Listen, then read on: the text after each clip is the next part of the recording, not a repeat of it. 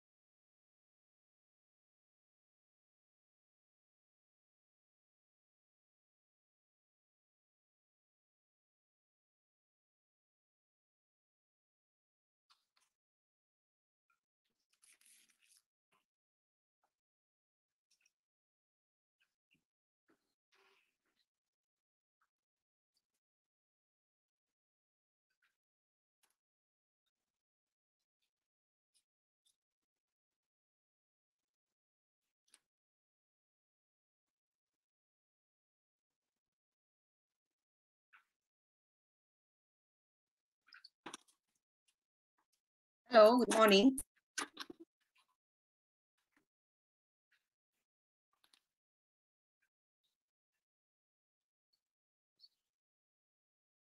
So good morning, everyone. We will wait for other participants to log in before we start our presentation. Thank you. Thank you.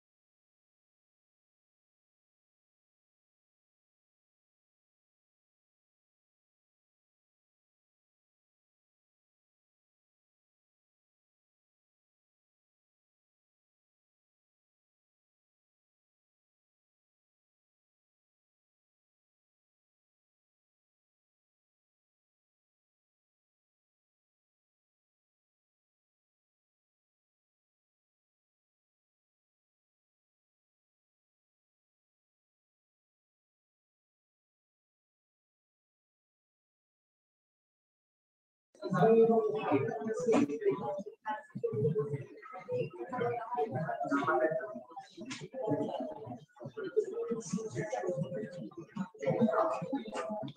good morning, everyone. Hello. Good morning. Good morning. Hello. So let us start.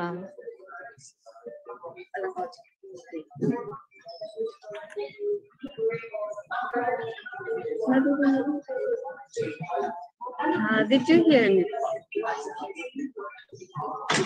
Does everybody hear me? Okay.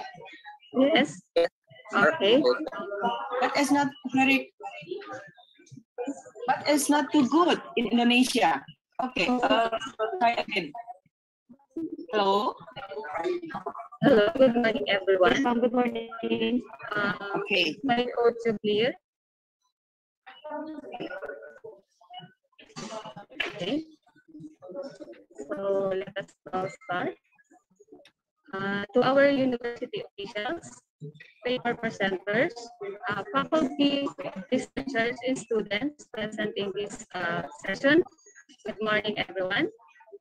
This conference, ICEEA, is CBSA's contribution in addressing. Hello.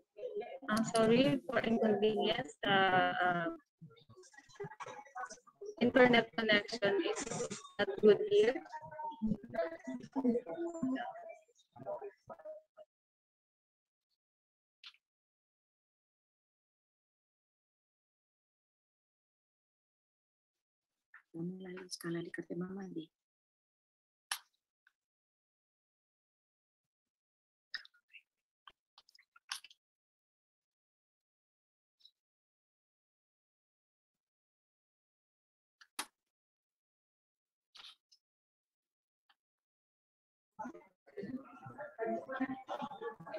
So again, good morning, everyone. To our university officials, paper presenters, faculty researchers, and students present in this session, good morning. This conference, ICEEA, is CBSA contributions in addressing the societal challenge of improving lives and securing a sustainable future through research and innovation. It is an event organized by CBSA in partnership with Vietnam National University of Agriculture and the Ecosystem Research and Development Bureau of Development of Environmental and Natural Resources.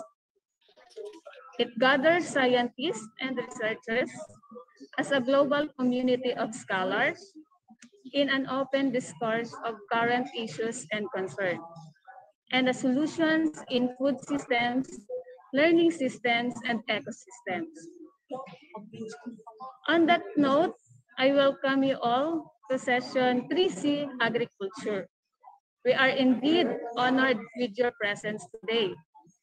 As we listen to our paper presenters, track the latest cutting-edge resources, and offer us comprehensive global discussions that address current issues in agriculture. So, a total of 15 papers will be presented in this session. After every 5% presentations, a 10-minute open forum will be accommodated for some questions and queries from the audience. So we also have our live streaming via Facebook, and those who are willing to ask questions, you may also use the chat box and write your questions. So without further ado, let us start the session with our first presenter from West Visayas State University College of Agriculture and Forestry from Lumbunao, Iloilo, Philippines, with her research title, Congruence of DNA barcodes and cliff geometric morphometric in discriminating the 5 Philippine Fagaceae species. So let us now welcome Ms. Eva Joy G. Amestoso.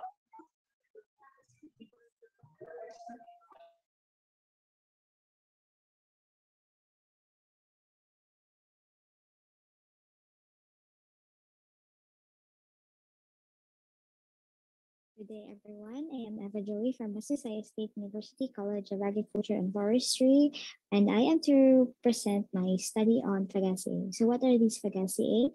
Fagaceae represents more than 900 species in angiosperms. It is one of the economically important family within the order Fagales, and it is among the largest with 9 genera.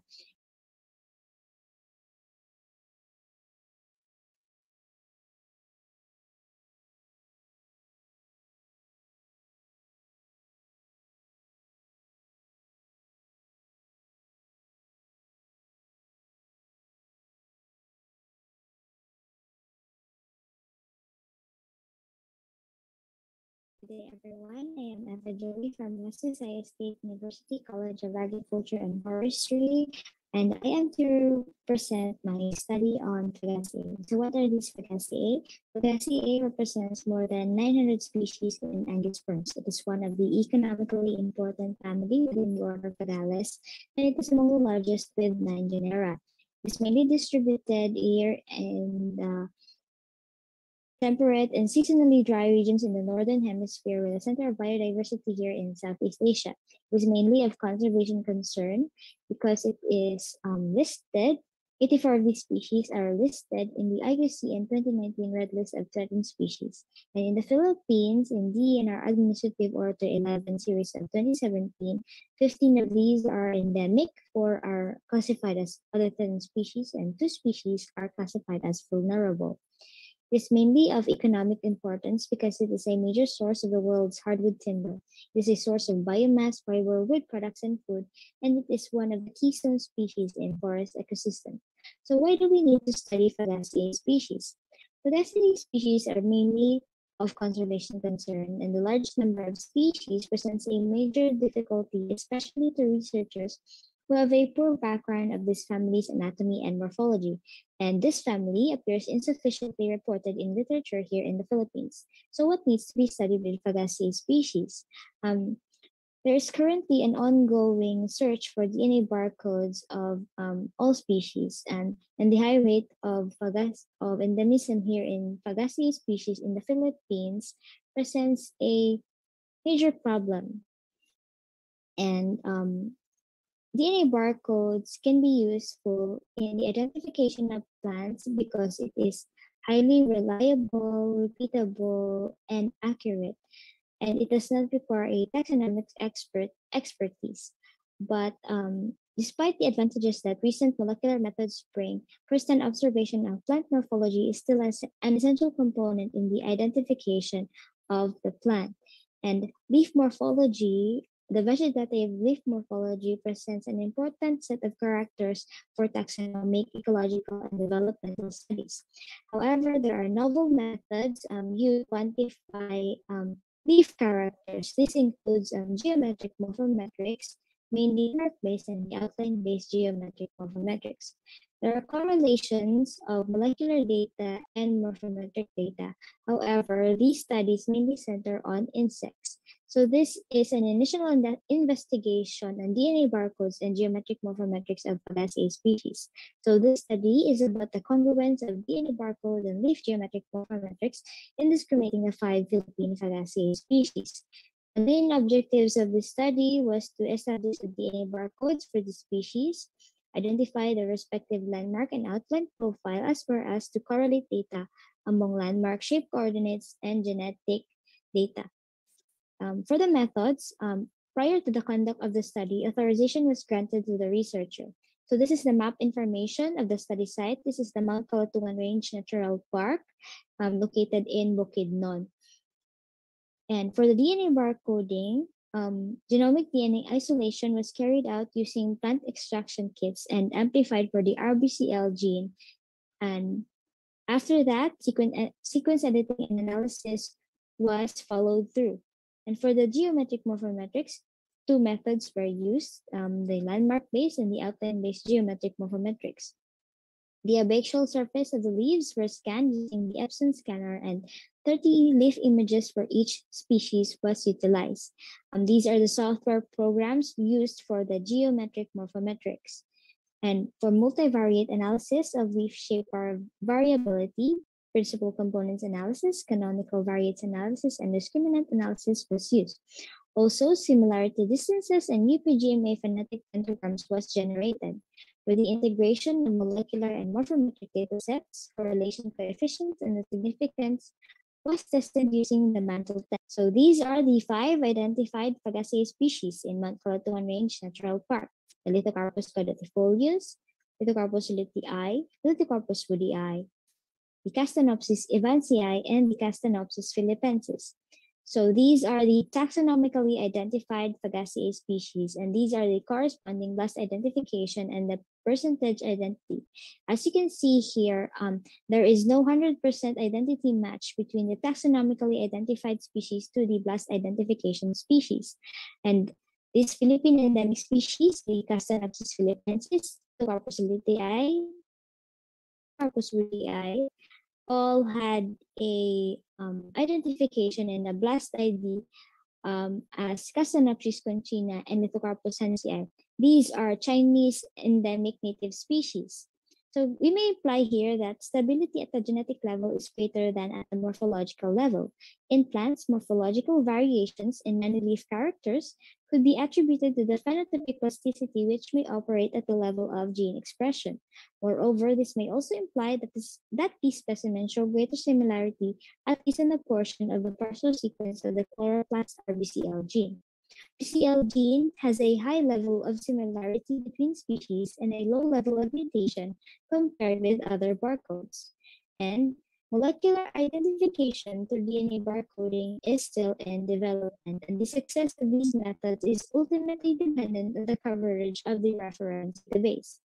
So this is the summary of the results of landmark-based geometric morphometrics. Letter A represents principal components analysis, which is further confirmed by the canonical variates analysis, and the result canonical variates analysis is further confirmed by the discriminant. So according to the results, the reclassifications of species is from 90% to 100%. This is higher than the cutoff value of 75%, which implies that the landmark data sets signifies a difference in the leaf groups from the landmark data. And for the outline-based geometric morphometrics, this is the summary of the results, the PCA, CVA, and DA. And the reclassification of species is lower compared to the landmark-based analysis. It's only from 80% to 98.33%. However, it is higher than the cutoff value of 75%. And this may imply also that the shape or the outline of the leaves differentiated the leaf groups. Now, for the integration of molecular and morphometric data, this is the result of the mantle test summary statistics. So these are the data sets, and R representation and P signifies the significance at 0.05 level of significance. So as you can see here, the R correlation coefficient, the highest is the landmark versus DNA barcode. This only data with a significant correlation. So these are the generated phenograms. A represents the genetic data set, represents the landmark, and C represents the outline. As you can see here, the carpus is clustered into one, as well as the nopus is in another clade. This is also shown in the landmark data set. As you can see here, the carpus is grouped differently to Castanopsis group. However, as you can see here in the outline, Lithocarpus woodii is classified here in Castanopsis group. And in comparing the landmark and the genetic data set, as you can see here, there is a difference between the order of Lithocarpus woodii and Lithocarpus caudifolius in comparing this to the landmark dataset. So we may imply that if the genetic is the basis, the clades here, there is a strength of landmark analysis over outline analysis. Because in outline, we only consider the bounding edge of the structure to be the homologous character, whereas in landmark, we selected homologous ones, which are the same for all species. So Adams et al. Stated that the color data in outline do not clearly establish homology. And for the conclusion, using the partial sequence of the chloroplast RBCL gene, identity was established in the BLAST algorithm, although there was no 100% identity match in the database. An RBCL gene marker was useful in discriminating the 5 species in the resulting dendrogram. Now, for the morphometric analysis, the profile of leaf-shaped geometry further supports the discrimination of the 5 species. And for the integration of molecular and morphometric data, a strong significant positive correlation between genetic data and landmark data was supported by the mantle test. However, values are also positively correlated between landmark and outline, as well as between outline and DNA barcode. However, these values were not significant. Now, for the recommendations of the study, there should be a study regarding the difference in the dendrogram of the lithocarpus clade. So these should be confirmatory studies and standardization of landmark points in Pagaceae species, as well as correlation of landmark-based and outline-based geometric morphometrics to other molecular markers. And interspecific variations should also be studied. So thank you very much for listening. Have a great day.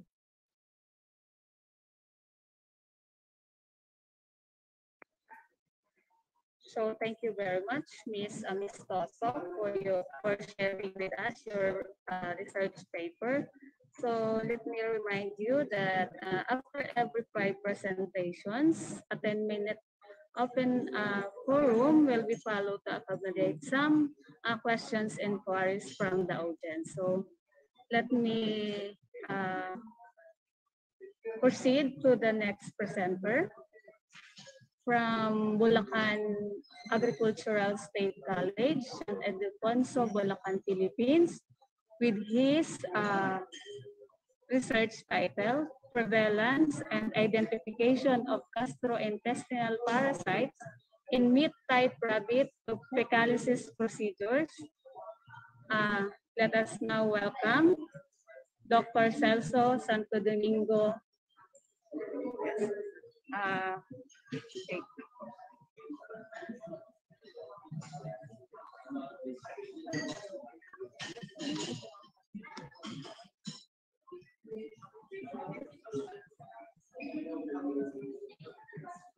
Hello, good day. My name is Dr. Celso. Hello, good day. My name is Dr. Celso S. Santo Domingo, a faculty staff in College of Agriculture at Bulacan Agricultural State College. I make this video to present our research study entitled Identification of Gastrointestinal Parasites in Meat-Type Rabbits at Basi Rabbit Project through Fecalysis Procedure. To my introduction, because of the ASF scare in swine industry, we are looking for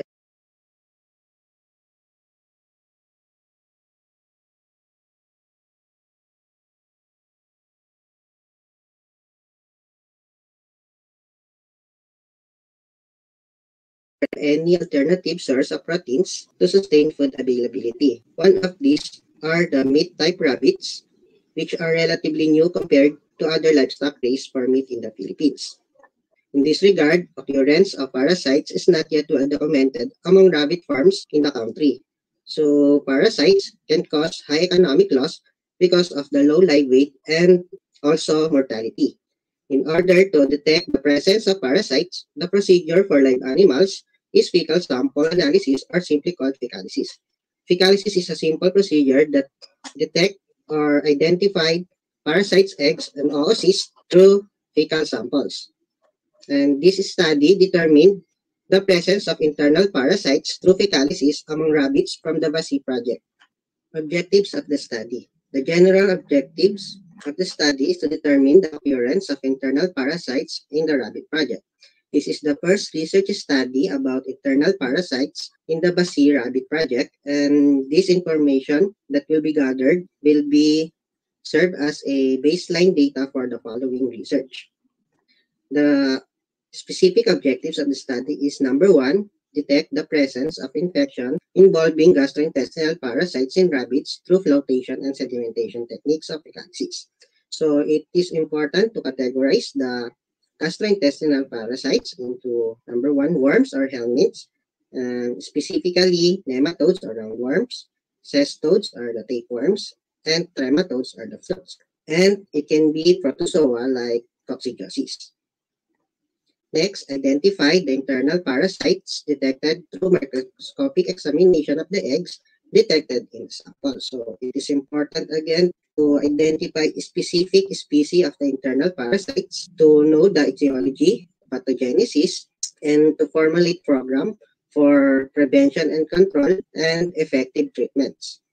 The number three, produce IEC materials or information, education, and communication materials on rabbit parasitism prevention based on the findings. So it is important to inform students and the rabbit farmers about the parasitism prevention and control. To the methodology, we use two types of methods. Number one is the flotation method, in which separating the eggs from fecal debris by floating them on a variety of solutions. So we use sugar solution. And when feces are emulsified in liquids of high specific gravity and either centrifuge are allowed to stand, the worm eggs and many protozoan cysts float to the top while the heavy coarse debris settles to the bottom. Number two method is the sedimentation method, in which heavy parasites eggs sink to the bottom of the solutions. During the project, we collect fresh samples from different age groups starting at 2 months old. Then we process it in the laboratory. We did mashing and mixing apical samples with solution or the sugar solution. We also did filtering and removal of supernatant for sedimentation. Then each sample are tested in two methods we use, and careful checking of samples under LPO and HPO microscope.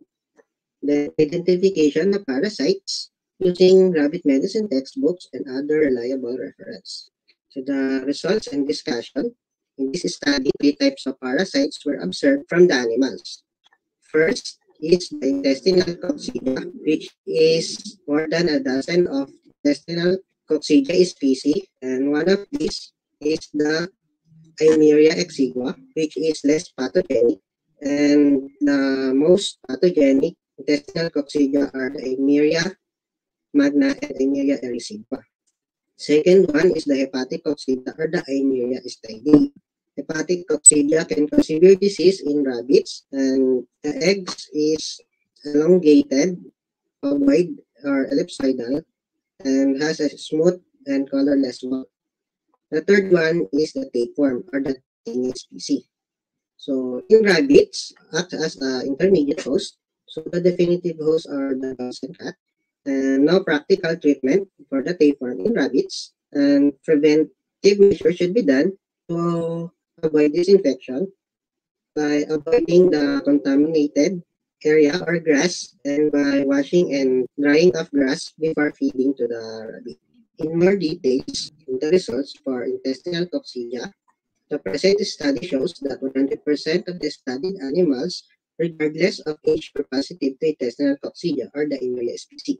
Less pathogenic intestinal coccidia species identified are the ICEEA intestinalis, ICEEA exigua, and ICEEA piriformis. So, although positive with intestinal coccidiosis via fecalysis, all rabbits in this study look healthy and vigorous.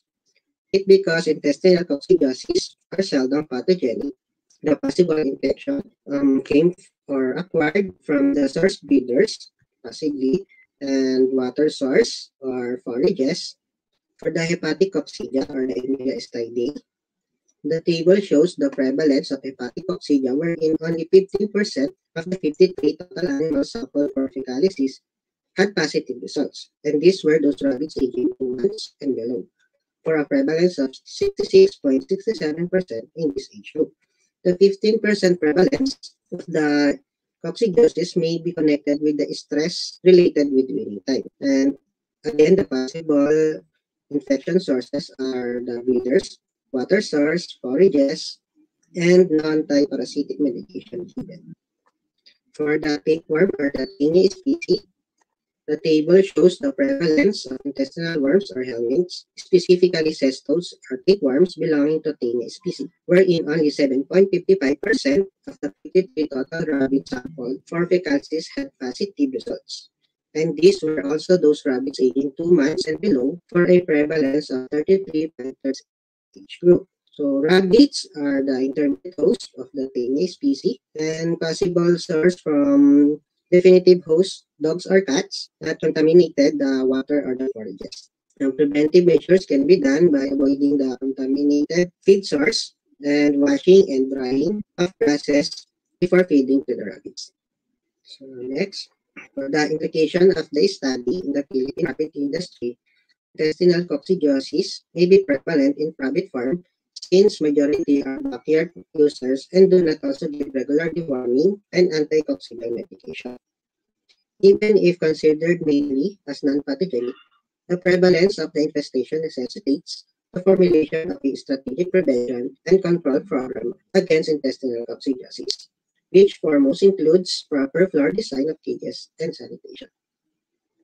And also, farmers have to be informed about thorough washing of fresh grasses and air drying before giving them to the rabbits, and making sure to get forages from clean environments only, meaning no contamination of the fecal feces or feces of insect control, such as preventing flies in the rabbit housing, can also help since parasitic eggs can also be transmitted mechanically by flies from the source to the feeds or rabbit pellets or forages.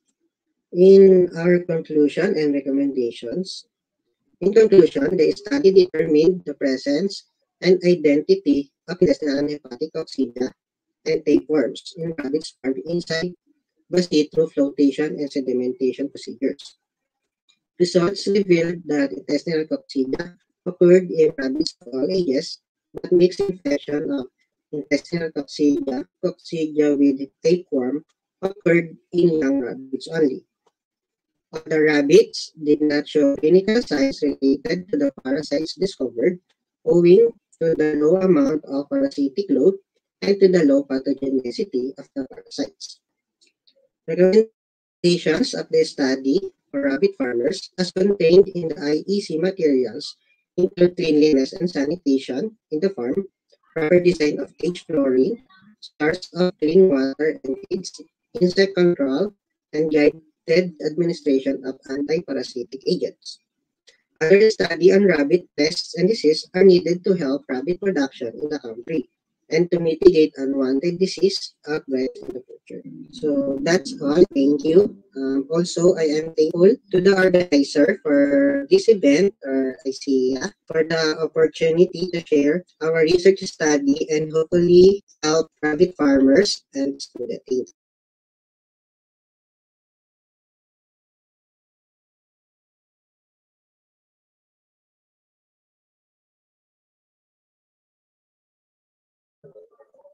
Okay, thank you very much, Dr. Celso Santo Domingo, for sharing with us your research paper. So, to proceed with,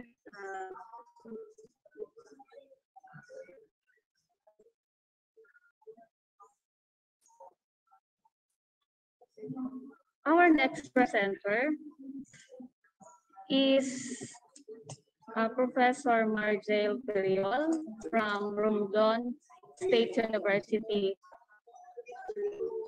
of Romblon, Philippines, with her research title, Analysis of Indigenous Root Crops, Yam, containing inulin, a sugar substitute. So let us all welcome Professor Marjel Periol.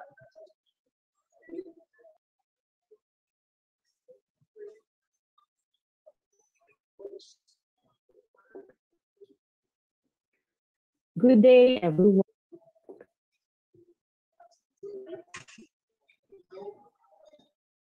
Good day, everyone. This is Marjane Ferriol from Roman State University, a faculty of the College of Agriculture, Fishery, and Poultry. Today, I'm going to present to you my study entitled Analysis of Indigenous Root Crops, Yam Korea Species, containing inulin, a sugar substitute.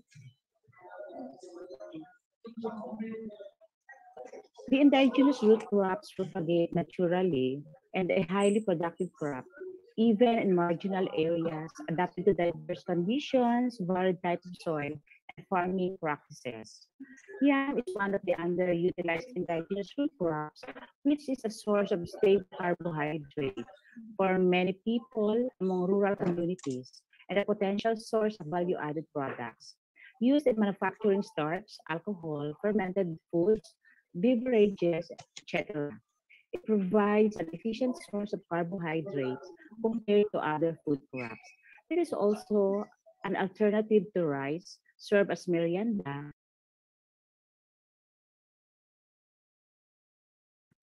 cooked with meat and other vegetables, and also served as desserts such as cakes, ice cream, plants, spread cookies, and candies. Nutritionally, tubers have potential in providing economical sources of dietary energy by providing one-third of an equivalent weight from rice and wheat. Good source of carbohydrates, energy, vitamins, proteins, minerals, and also rich in phosphorus. Have numerous bioactive components such as mucin, glycerin, allantoin, choline, polyphenols, glycine, and vitamins such as carotenoids and tocopherols. Yung production in Tabas Island, province of Romblon, is very abundant, especially during harvest time and comes the holiday season.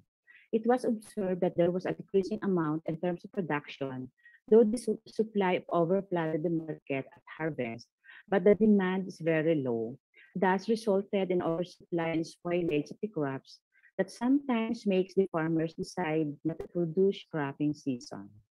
Since yam is very promising and very potential, one way to encourage farmers to maintain and sustain production is by enhancing the potential and usage of these crops through comprehensive study to be of great value in helping to achieve food security as a component of food sufficiency program as a whole.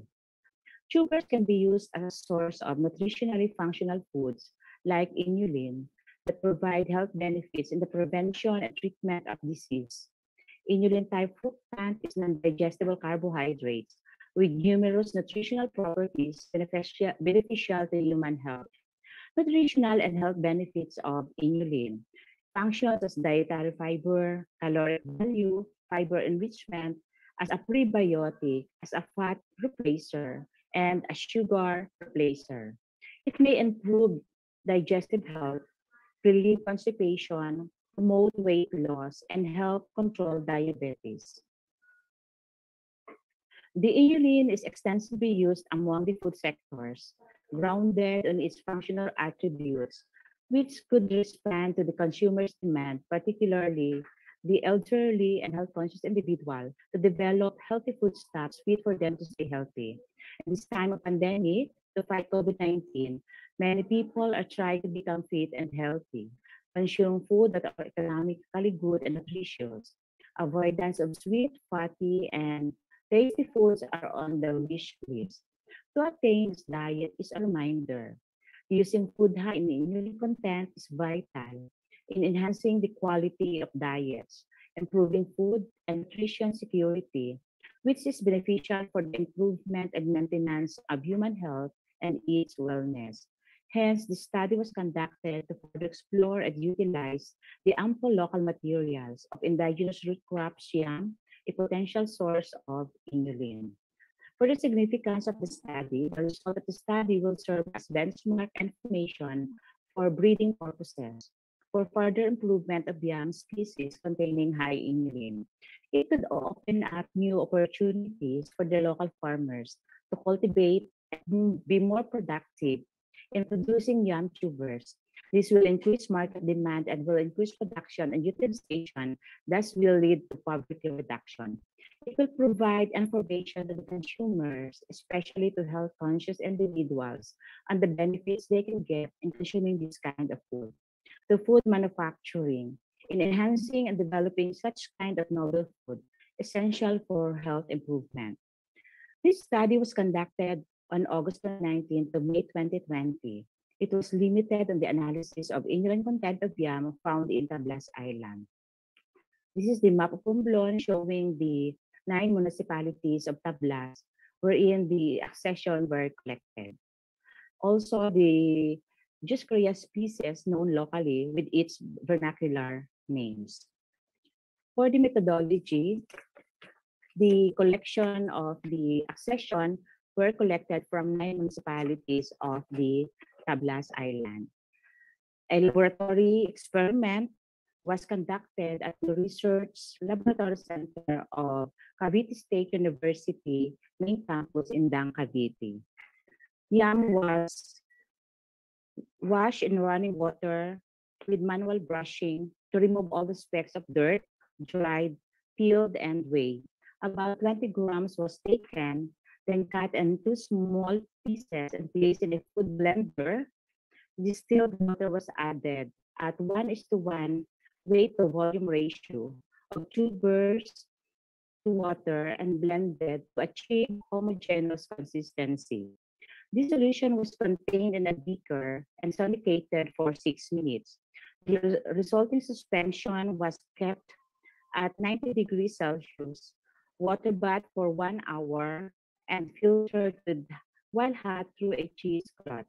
The resulting solution was stored in a container at 4 degrees Celsius until used. For the HPLC analysis, the extract was filtered through the use of syringe and ingested an HPLC with a refractor index detector. The number of sugar was determined against a standard calibrated plot. For the results of this, based on the result of the HPLC analysis, different levels of inulin content were produced from the extracted yam tubers. This means that the Juscaria species in Tabas Island have the potential source of inulin that could be studied further. The normality of the inulin content of yam was determined using the Shapiro-Wilk test statistics, using a 0.05 level of significance, a result of 0.393 with a p-value of 0.00 with significant at 0.05 level. Hence, the inulin content of yam was not normally distributed and parametric test procedure not applicable. Based on the result, the local name Ubi has the highest amount of inulin, followed by Burut and Sinawa, and the rest also manifested fairly similar results among the samples who gained the lowest mean. For the conclusion, the study has revealed the different levels of inulin was produced by different species collected in Tablas Island. This shows that the island still have diverse species, which are a good source of carbohydrates, capable and potential of producing tubers for the production of more inulin. Further, the analyzed high inulin content species are possible for mass cultivation and be processed as functional food and sugar substitutes that are of great value and will be a component of the food sufficiency program of the province. Thank you and good day.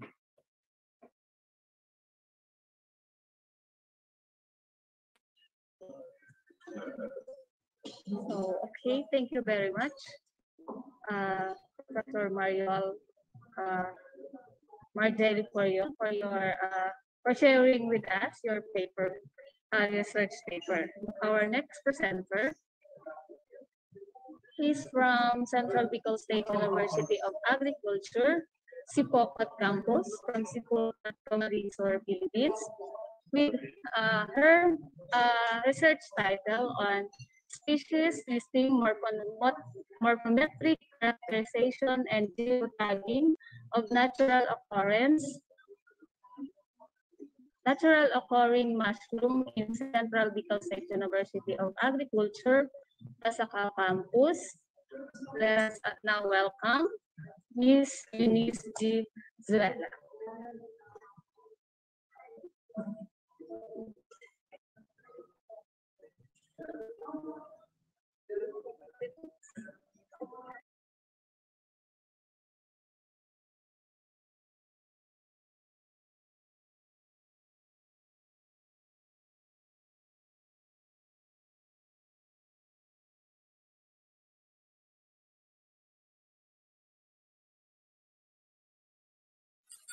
To everyone. Our scholarly study is entitled Species Listing, Morphometric Characterization, and Geotagging of Naturally Occurring Mushrooms in Central Bicol State University of Agriculture, Pasacao Campus. It is reasonable to wonder why we have chosen this specific topic to discuss, and the explanation is as follows. The Board of Regents of Bicol State University of Agriculture provided an avenue to the development of the CBSUA Processing and Research Center under Resolution Number 35, Series of 2020, which would serve as a hub for mushroom-related practical scientific researches, innovations, and production. The Central Bicol State University of Agriculture Pasacao campus was an ideal site in conducting the study due to vast hectare land reservations, massive vegetation, as well as abundance of woody plants and trees that eventually contributed to the pile of decomposing organic matter that makes an ideal substrate in growing mushrooms. As macrofungi are still understudied over most of the world according to Muller et al. 2006, these studies accounted for gathering and identification of all the indigenous macrofungi species, providing a list of mushrooms to assess the macrofungal diversity of CBSUA Pasacao campus and contribute to the Mushroom Center's germplasm collection. The objectives of the study is to first, identify the species of macrofungi that are present in the CBSUA Pasacao campus. Second, determine the morphometric characterization of the collected naturally occurring macrofungi of CBSUA Pasacao campus with special emphasis to type, use, gills, and attachment to the substrate. Third, enumerate the substrate utilized by the collected samples. And lastly, distinguish logical location of the collected macrofungi of CBSUA Pasacao campus. Methodology. Collection of naturally occurring mushrooms. Collected macrofungi are photographed on its substrate as samples were handled carefully to avoid contamination. All gathered specimens were placed in polypropylene bag, properly labeled, sealed, and carried for morphological identification to the CBSUA Pasacao Campus Agriculture and Industrial Technology Research Center. Tools used in collecting macrofungi: knife, hand shovel, specimen container, bags or labels, phone's camera, and compass. Identification of collected mushrooms. These were guided based on the macroscopic features in the book A Field Guide to Mushrooms by Kent H. McKnight and Vera B. McKnight, which is published in the year 1987. Also, with the use of Mushroom Identify app and Google Lens. Preparation of media. 1 liter of matured coconut water is added with 20 grams of shredded white lemon bark and mixed until the solution is homogenized. Then, solutions are put into Erlenmeyer flask, plugged with cotton as well as secured with aluminum foil or paper and rubber band. Afterwards, the prepared media was placed in an autoclave for sterilization process at 15 psi per 121 degrees Celsius for 20 minutes. Fully sterilized media were dispensed in petri dishes and allowed to cool and solidify. Preparation of cup for stipeless mushroom. The cup of the collected macrofungi was placed inside the sterilized bottle that contains the 10% sodium hypochlorite solution using forceps and shaken for 2 to 3 minutes for sanitizing purposes. This was followed by transferring the mushroom cups using forceps to the 90% solution of sterilized tap water in another bottle, which was repeated for 3 times. Note that separate bottles must be used to avoid spoilage of the collected specimen. Afterwards, the sanitized mushroom cup is held using tweezers or forceps directly placed into petri plate and cut into tiny pieces using scissors. Meanwhile, for mushrooms with sty, tools was exposed to alcohol lamp before using for sterilization purposes. Then, mushroom was placed on a clean paper for 2 to 3 hours to get the moisture present be evaporated. This was followed by mushroom will be slit open into halves longitudinally. Then finally, in a petri dish, use a blade or scalpel, Cut a small piece of tissue from the center of the mushroom. Inoculation and incubation includes preparation of the newly solidified media inside the luminal flow, tissue inoculated at the center using tweezers and 5 mm cork water, which will be sealed with cling wrap. As newly inoculated media will be placed in an incubation chamber under room temperature or 25 degrees Celsius based on IUPAC and was allowed to ramify. Results and discussion.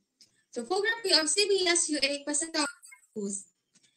It is located at Santa Rosa del Norte, Pasacao Camarines Sur along the Nal Pasacao Road, which is situated at approximately 0.5284 north and 123.0416 east in the zone. Elevation at these coordinates is estimated at 127.6 meters or 418.6 mean sea level according to Philippine Atlas 2021. Furthermore, Pasacao have tropical rainforest climate, yet during the month of July, it is categorized as the fourth warmest month of the year in which daytime maximum averages around 60 according to Weather to Visit 2021. Morphometric characterization of collected naturally occurring mushrooms. Morphometrics refers to the study of shape variation of organisms and its correlation with other variables according to Casanova 2017. Data elucidated 8 macrofungal species collected, in which 3 are with stipe and 5 have none. Mushroom with stipe includes Leucoagaricus americanus or reddening lepiota, Borvariella bulbacea or the paddy straw mushroom, and Paralipista flaccida or the tawny funnel cup. Mushroom without stipe includes Schizophyllum communae or the common split gill, Tramatis versicolor or also known as turkey tail, Tramatis gibosa or lumpy bracket, Pycnoporus coccineus or the orange bracket, as well as Tramatis cubensis or the poroid bracket fungus. Mushrooms campus, 4 macrofungi species were classified as bracket-shaped like of Tramatis cubensis, 1 tightly packed coral, 1 conical, 1 funnel-shaped, and 1 depressed mushroom. Mushrooms margin of Pilius. Data elucidated 4 macrofungi which has entire or smooth pilius, 3 irregular or wavy, and 1 split or crenate. Mushrooms gill spacing. Among the collected macrofungi, there are 3 which has gills and 5 have none, in which 2 belongs to the group of species which has closed gill, while 1 has crowded. Mushrooms gill attachment to the stipe. 1 species is adnate, 1 is adnext, and 1 is descending. Environmental substrates of naturally occurring mushrooms. 5 species were found growing on decaying logs and woods, 2 on soil, and 1 on rotten banana trunk. That mapping of the geological location of mushrooms in CBSUA Pasacao campus. The presented map shows the exact places in the site where the naturally occurring macrofungi were collected, in which different colors represent different species. Overall, there are 5 wood rotting, 2 soil fungi, and 1 straw mushroom that was listed and found. Summary and conclusion. Findings revealed that with minimal number of mushrooms found at site consisting of 5 families, 6 genera, and 8 species, CBSUA Pasacao campus is still considered as a natural habitat of macrofungal species with promising potential for various applications. Recommendations. It is highly recommended to conduct a monthly collection of mushroom on site in order to identify and gather more of its species in a year-round basis. Furthermore, it is also desirable to utilize and run molecular identification procedures to precisely determine the species of the collected sample. The following are the references. Thank you for listening and God bless everyone.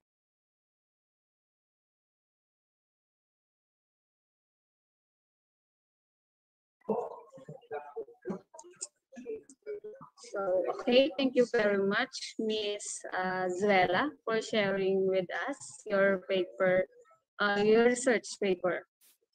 Our next presenter is from University of Islam Malang, Indonesia, with her research title on marketing mix and consumer decisions and purchasing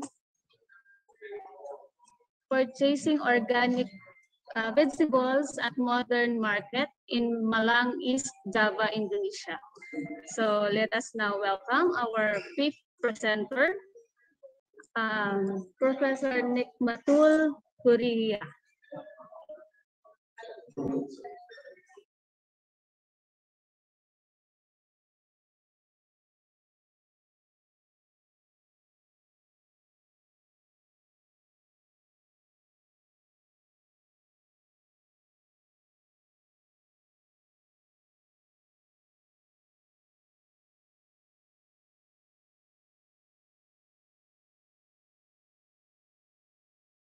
Morning, good afternoon, ladies and gentlemen. Welcome to the second International Conference on Education, Environment, and Agriculture, Philippines. I'm Nikmatul Hoiria from Department of Agribusiness, Faculty of Agriculture, University of Islam Malang, Indonesia. Will present my article entitled Marketing Mix and Consumer Decision in Purchasing Organic Vegetables and Modern Markets in Malang, East Java, Indonesia. This article written by Muhammad Isbadul Khairat, Bambang Siswadi, and I'm Nikmatul Hoiria. My outline presentation, introduction, method, SEM PLS and data, result and discussion, conclusion and suggestion. Trend of organic vegetables consumption in Indonesia increasing in pandemic COVID-19, almost 20% based on data Central Bureau of Statistics 2020. Consumption of sufficient nutrition and balanced food contributes significant for the first and second Sustainable Development Goals, SDGs, namely no hungry and no poverty.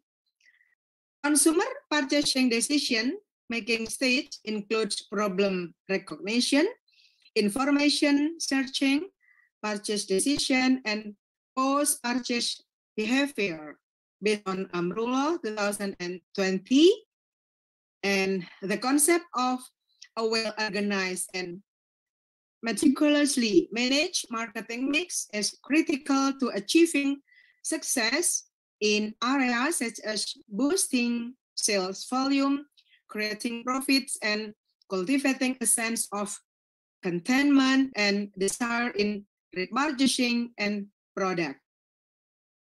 So the objective of this study to look at the effect of marketing mix and customer decision on our purchase.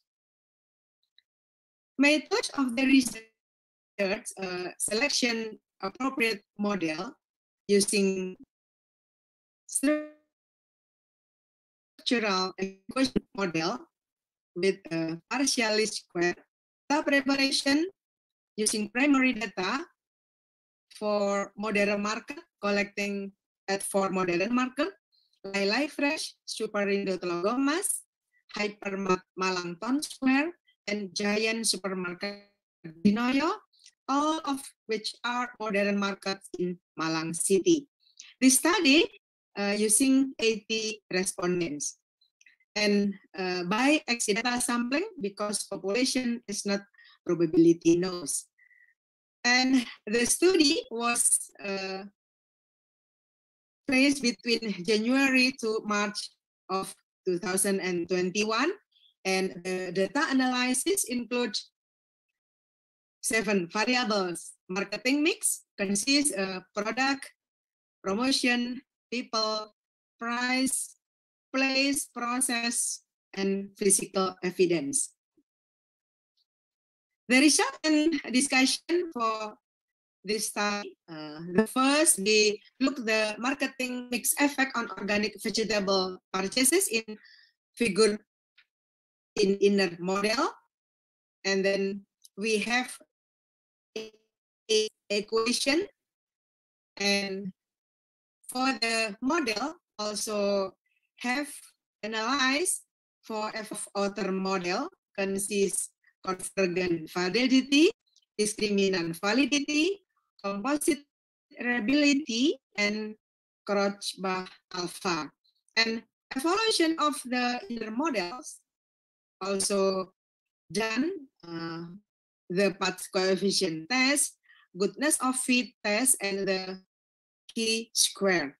For this model, we analyze that the goodness of fit model, we have 1.73. It indicated the model is a strong and goodness of fit. The structural model of purchasing organic vegetable at modern market in Malang, beside depend on product, positive product, and then negative price, positive place, positive promotion, positive people, positive physical evidence, and positive process. For the next slide, we see the marketing mix effect on organic vegetable purchases. And for the 7 variable, there are 4 variables highly significant for organic vegetable purchases, and there are 3 variables is not significant. Conclusion for this research, one, there are 4 marketing mix, products, promotion, people, and process had a high significant impact on organic vegetable purchasing decision in Malang City. Product, promotion, people, and process all have positive coefficients, indicating that these 4 variables influence the decision to buy organic vegetables. And the 3 variables of price, location, and physical evidence has no effect because the price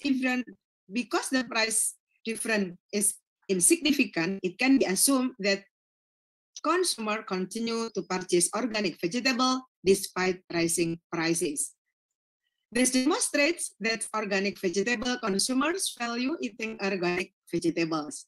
And the finding of this study demonstrate that consumer in Malang, Indonesia, use organic vegetables as a way of life in order to raise knowledge about disease prevention. Okay, thank you for hearing me, and see you in Indonesia. Thank you.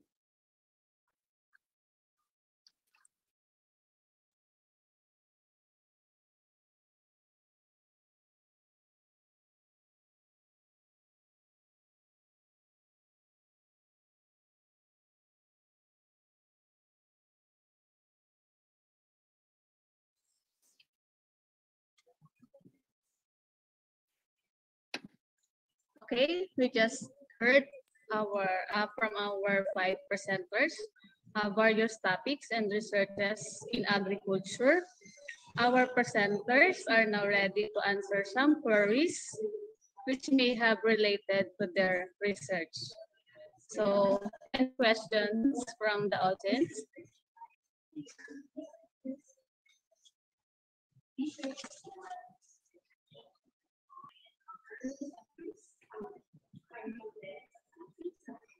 Okay.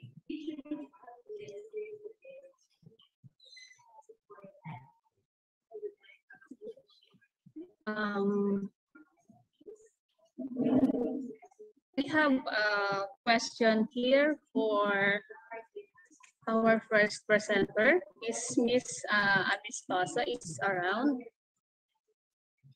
Okay. Yes, ma'am. Okay. Good morning. Good morning po. Good morning, Miss Amistoso. Okay. The question here is,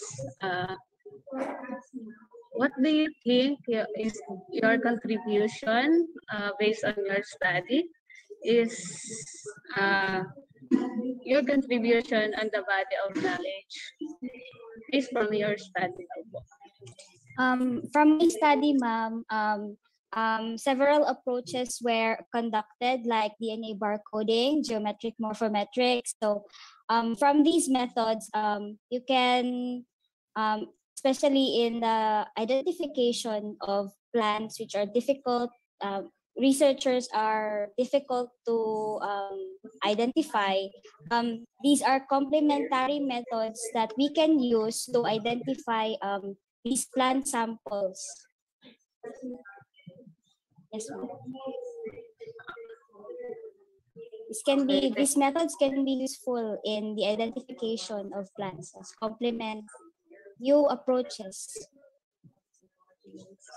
So, okay, thank you very much, Ms. Amistoso. We have also a question here for the second presenter, Dr. Celso Santo Domingo. Dr. Morning, Santo ma'am. Domingo. Okay, you're around. Morning. Yes. So, okay. Dr. Santo Domingo, the question here is, in what certain level of parasitic infection that can cause death or to the rabbits, or is parasitic parasites can cause death to the rabbits on what level? It's depend on the type of the ICEEA species. Okay. Our objectives of this study is to only identify. So we did not confirm the actual count of the infection level, but in hepatic coccidiosis, it's around at the level of around 40% can cause a severe hepatic coccidiosis. Okay, And thank you. in Taenia species, it's only a intermediate dose, so it cannot alleviate or the health of a rabbit. Okay, thank you very much, Dr. Santo Domingo. Thank you. Okay. We have also some questions to third presenter. Is Professor Marcel Periol is around here in the session. Yes, ma'am. Good morning. Yes, ma'am. Good morning. Some questions regarding on your study. Is insulin is being different though from inulin though? Is inulin being different from insulin? Yeah, although they are the same, producing sugar, but Yes. inulin is taken from the root crops or some other vegetables that can be used as a substitute or source of sugar. Okay. So they are almost the same. Ano po?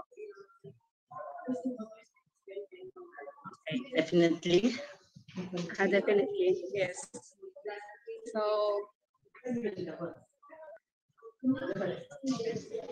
okay, thank you very much, Professor Periol. Thank you. And also, we have also a question here for our next presenter from CBHPA Sakal Campus, Miss Zuela. Is Miss Zuela is alright? Okay. Good morning, Miss Zuela. We have question here for you. From those identified and listed variety of mushroom, which of those are edible, or these are which of those are edible and which of those are not edible. So